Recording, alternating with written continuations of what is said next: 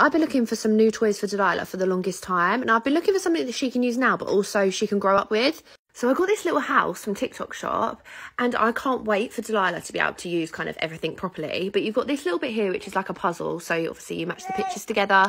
And then you can practice your counting. And then there's also a keyboard, which also plays nursery rhymes as well, which is really cute. My favourite part about this whole house is that when you put the animals in the holes, it makes the animal noises of the animals that you're putting in there. So also as she's learning coordination, she's also learning the noises the animal makes as well. This is the first time Delilah's played with a toy like this, and she did really well. She kept copying where I was putting the animals and copying the colours, so she was making sure that she was putting them in the right holes.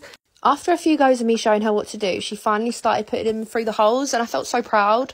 Proud mum moment. For $34.99, I generally think this toy is such a good bargain for the price and also for how long you're going to be able to use it for.